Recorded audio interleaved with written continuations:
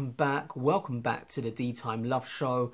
This is your host Dimitri, and today I'm introducing a new series called Real Watch Talk. This is episode 1, and today's subject is going to be renting luxury watches. Now, let's be honest, guys. A lot of people rent anything from, boats, luxury yachts, cars. They rent homes, and there's good reason for that. The cost of living and purchasing high-end luxury goods are very expensive, and some people will never be able to afford to buy for example, a luxury timepiece. Someone may never be able to afford, AP Royal Oak or a Patek Philippe Nautilus, whatever timepiece it may be. It may always be out of their budget. So do you guys think it's a good idea to rent such a timepiece? And how affordable is it? Is it really worth your while renting a luxury timepiece? Now, I can understand that people rent, luxury cars for weddings, for special occasions. So my thought process is, probably the only time I'd even consider something like this would be for a special occasion. But I'm lucky enough to be in a position to be able to afford not the most high-end luxury timepieces, but I've got quite a half-decent watch collection, I feel. And I've got anything from my affordable beta watches to what I would call my grail of watches. I've got a Patek Philippe Nautilus. It's a special occasion watch. That one would be a watch that I would wear to a wedding, for example. And I've got my everyday watches. So I really do think it comes down to the environment that you live in, what you're striving to be. There are a lot of people out there that like to put, fake it until you make it sort of attitude. And I'm a big believer of buy what you can afford, buy what you can afford to lose. But I was looking at the luxury rental market for timepieces, and to be honest with you, it is bloody expensive, guys. And I'll give you an example. There's a lot of companies out there that are doing this at the moment. There's got gold membership, there's a silver membership, and there's a bronze membership. And basically, you sign up for a year contract. So you end up paying a monthly fee. So you could end up spending minimal $150 or £150, whatever it was, to £1,000 a month. The prices just go up and up, by the way. And what that allows you to do, depending on your membership level that you're in, you'll have access to wearing certain watches, throughout the month. Basically, it's like leasing it per day or per month, whatever. But you're in, a certain contract for a year, so you lease that particular watch for a year.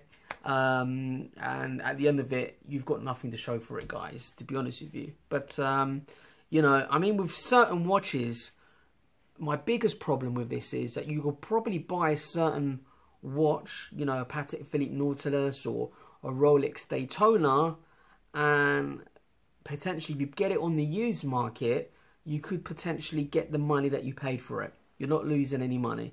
So you literally have that watch rent free.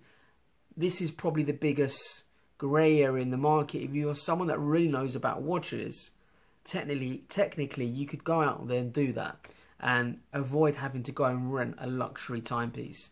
There are a lot of watches in my collection over the years where I owned a very high timepiece. I spent a lot of money on the watch, but because I got it used, or I got it at a very good discounted rate from someone that I know, I was then able to go and sell it for the money that I paid for the watch. So technically that watch cost me nothing, and I got to enjoy wearing it. The pleasure of seeing it every day, was absolutely great. Now, however, there are people, for example, that live in the city of London or New York, Manhattan, for example, and you don't really have room to have a car, for example. And I can see why people would tend to rent a luxury timepiece so they can, maybe experience more than one timepiece at the same time.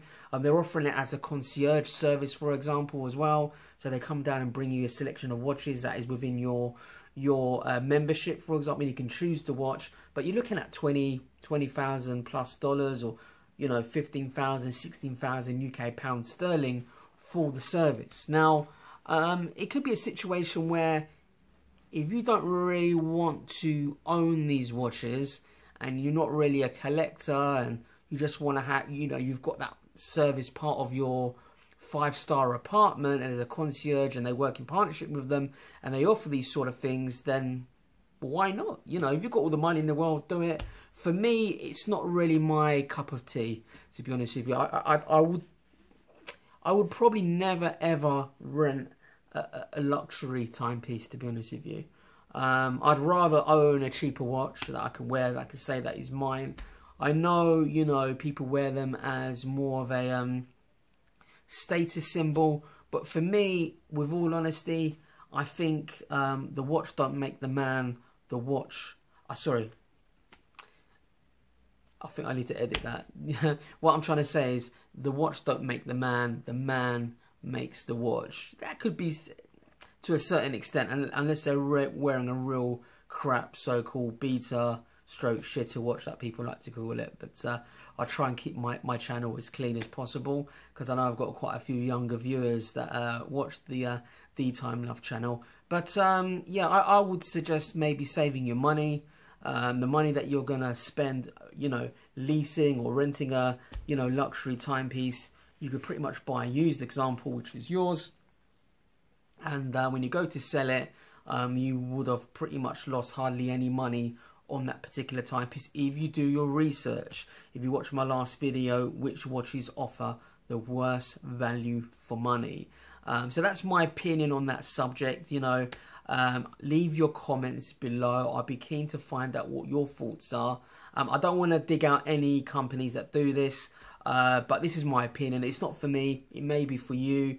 Let me know your reasons why and what your thoughts are. Take care, guys. Thanks for watching. If you like the content, please subscribe. And I've got a few reviews coming on the Citizen Signature range. I've bought a new watch as well. So keep watching, guys. Talk to you soon. See you later.